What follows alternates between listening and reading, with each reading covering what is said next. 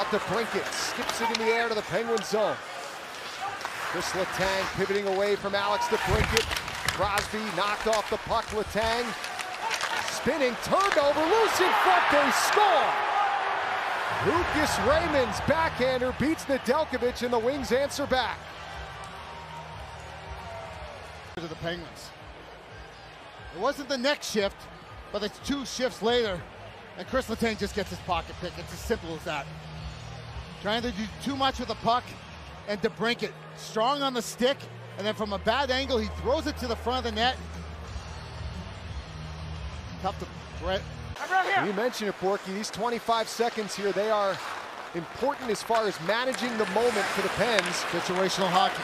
Just as I say that, they turn it over to DeBrincat back in front. Raymond scores!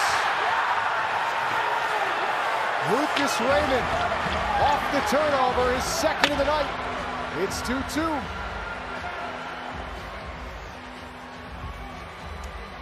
And you barely got just a great give and go there between Raymond and DeBrincat. And Raymond's got those hands, man, and he's really feeling it. He has been the most consistent goal scorer. And hold the phone here a minute. If he can finish this baby off with 5:19 left in regulation. Detroit to it in their own zone. Red Wings, of course, thinking the same thing. Here's Larkin all alone as Raymond, he scores! Hat-trick goal, Lucas Raymond, we're tied.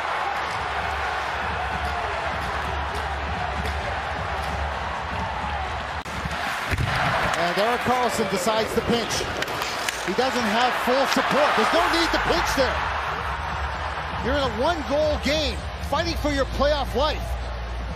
And that's just perfect execution by the Wings, and they make the Penguins pay again.